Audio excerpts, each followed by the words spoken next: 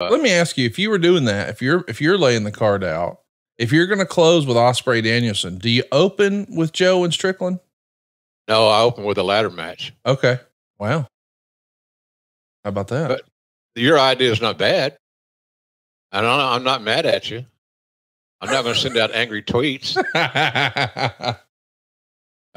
Seriously, I just think that I believe it's going to be a hell of a show. Yes. I think the ladder match will be awesome. And I have no idea the order of the matches, which is fine with me. Sure, sure. People think I need more information than I normally talk about. And when you've been doing this as long as I have, Conrad, the fundamentals and the basics don't change. They don't change. You prepare for the match. You understand. You got some little bullet points. I appreciate Alex Marvez for helping out on that. He's always done a great job, and his notes are very usable. So I'm glad that he's on the team, quite frankly. And Alex is getting a little bit more TV time. Yeah, he is. Yeah, look at him. So and I'm happy for him. Marvez reminds me of the late Howard Finkel, is that he loves pro wrestling. Maybe I could say it just lead to another story, I guess, but nobody loved wrestling more than Howard. But in that conversation is certainly Alex Marvez. He loves it. He spends a lot of hours working on it. So I'm glad he's getting some TV time. We all like that. And but anyway, he does a great job. So I'll study my notes of the matches that I get. I'll know the matches I'm going to call earlier in the day. The notes will be ready earlier in the day. So then it's just a matter of finding yourself a quiet spot and reading and highlighting things that you certainly want to get in. So nothing changes, which is good. But the anticipation builds based on the match and what you perceive the match quality is going to be. I can't perceive anything but greatness out of Ospreay and Bryan Danielson. But I think I would open with a ladder match because it's going to be hard to follow. So you give it a little bit of distance. Yeah, that makes sense. I would have the last two matches would be Joe Strickland, which has really turned into a great story, and physicality. I like the physicality. The intensity has been amazing. Both guys have got great facial expressions. They're going to work their ass off, try to steal the show, which I love. And but I would start off with a ladder match, and then somewhere in the middle there, come back with Joe. Maybe the next to last match. I just don't think anybody from a product standpoint, Conrad, is going to have a lot of success topping what we will see. I think from Bryan and Will Ospreay. Well, if that is his real name. I love you for that. I'm excited about this weekend's pay-per-view. And listen, I know that the buzzword these days is tribalism, but no matter where you are, if you're a wrestling fan, you're going to enjoy the AEW pay-per-view. For whatever reason, it feels like AEW always delivers on pay-per-view. I'm sure this will be no exception. This card looks strong as hell. We've got Okada taking on Pac. That's a dream match for a lot of folks. We've got Roger. How good can that be, Conrad? Right? I mean, that's a sleeper. That could steal the whole show. It sure could. It sure could, because both guys are big match players.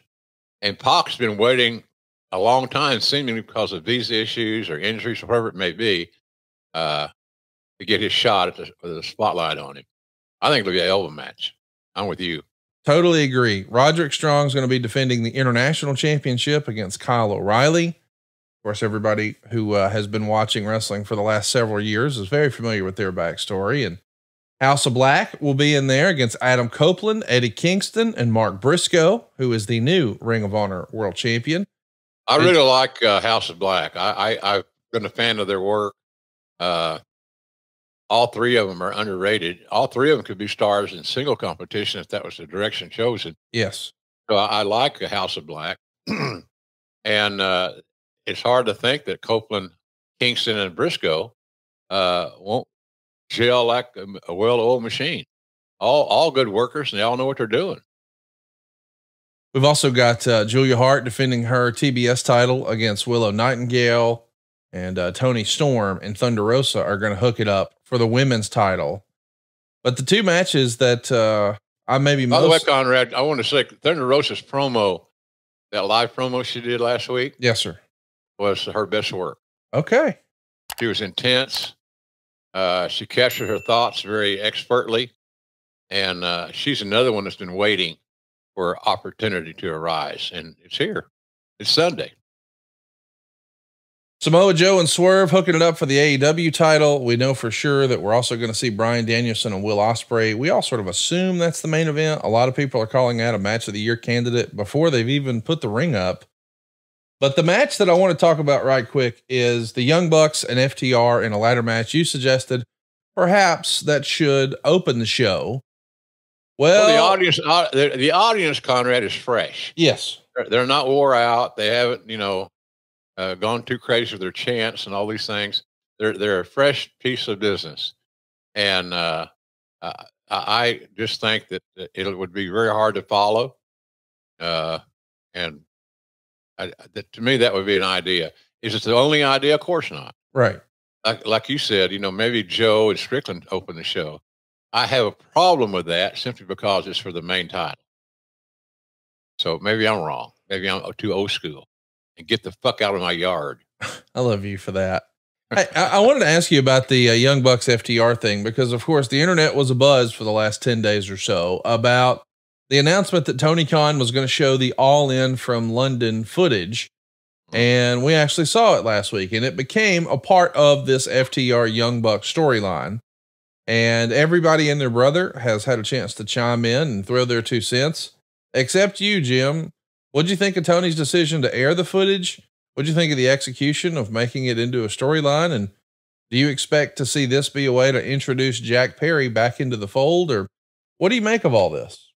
Well, I make the fact that the value of showing that footage to me was the fact that you got on with your storytelling to further marry FTR and Bucks. So to me, when that was the direction that was chosen, I was much more comfortable showing that footage. Other than that, I'm not sure what it meant. I'm not sure why we did it, other than the fact that it helped tie together a very crucial and important pay-per-view match. So that's my thoughts on that deal. And as far as Jack Perry is concerned, I've been a Jack Perry fan since day one. I remember being somewhat resistant on calling him Jungle Boy, because I told him, I said, I'm not going to rely on the Jungle Boy moniker as much as it has been in the past, because you're not going to be a boy forever. And Jack Perry is a manly name and all that stuff. I never had a crossword with this kid. He's always been very polite. I've got to know his mother and his sister. They're just wonderful people. But, we all can make mistakes, and he's young and can be somewhat impetuous. But that just goes for the youth. Hell, some of us old guys are young thinking and impetuous. But I hope that they get everything worked out with Jack. And wouldn't Sunday be an interesting time for him to return? Well, I got my fingers crossed. I'm looking forward to it. And I'm sure that people are going to be breaking down and discussing every little bit of what happens this Sunday. I'm sure we'll touch on it next week as well. But